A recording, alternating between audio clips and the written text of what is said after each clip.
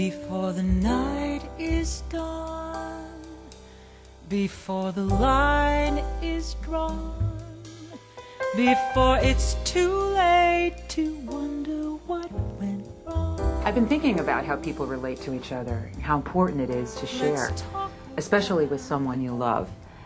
To lose that person because you didn't communicate would be a truly sad thing.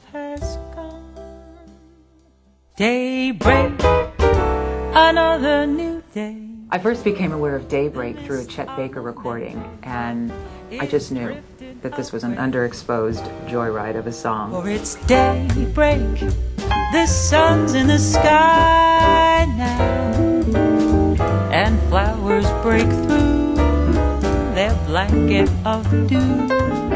One of my first 3 LPs I ever owned was a Carly Simon album. Riverboat Gambler has always been one of my favorite, very provocative tracks of hers, and we took a slightly different approach than the original, a little darker, a little more noirish. Riverboat Gambler, hiding that ace up your sleeve, I can see through all that debonair style, the irony bending your smile.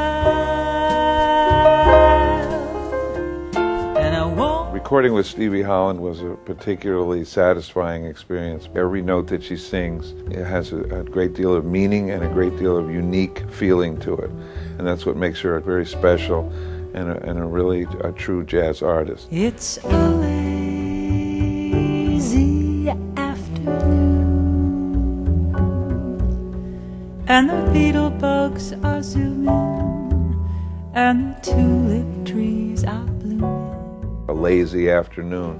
I've recorded that song maybe 9 or 10 times as a veteran jazz producer, but she did the most beautiful and most heartfelt and artistically interesting interpretation of that ballad that I've ever recorded. It's a lazy afternoon. I think we reached an emotional and an artistic level that I have seldom reached with that song, though I've been recording it for over 30 years. So that's a mark of how excellent this recording really is. Now that you've done the karaoke, you'll never care to do the polka, and then you'll read. I've been singing karaoke as long as I can remember. I thought it was the sexiest dance that Fred Astaire and Ginger Rogers ever did together. We wanted to find a contemporary approach to the song, but couldn't resist the lure of that classic Latino jazz sound. But when you dance it with a new love, there'll be true love just for you.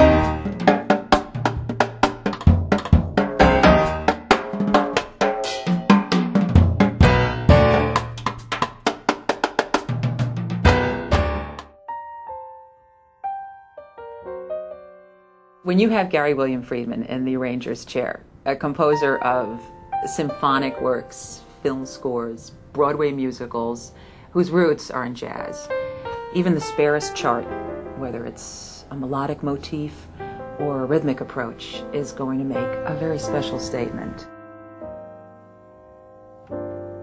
How much do I love you? I'll tell you no lie. One thing that's really important about all great jazz, it shares the quality of telling a unique story in a unique way and hopefully touching a few hearts along the way. And this record has that in abundance, and you can hear the love of the music in every note that radiates from this recording. There's a lot of love and a lot of ingenuous, real good feeling about it. Oh, but I don't really mind his ways. He is the music in me that plays. With all the insanity going on in the world, I sometimes question whether I shouldn't be focusing on something other than songs of love and romance. But I believe deeply that you've got to start with the basic relating between two people. And if there's love there, well, that's the bedrock for love everywhere. Let's talk about it before love